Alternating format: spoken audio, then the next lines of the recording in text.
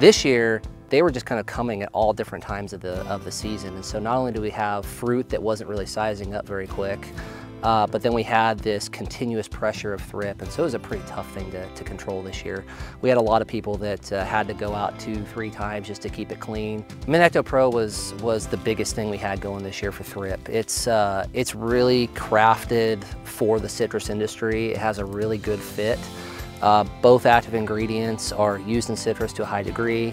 They both have excellent efficacy on thrip, both of them by themselves, and we combined them together at a price point that makes it economical for the grower. 1 jug, the rate is correct, and so it's really been good for us this year, and that got used on a lot of acres, and for the most part we had pretty good success with it as well.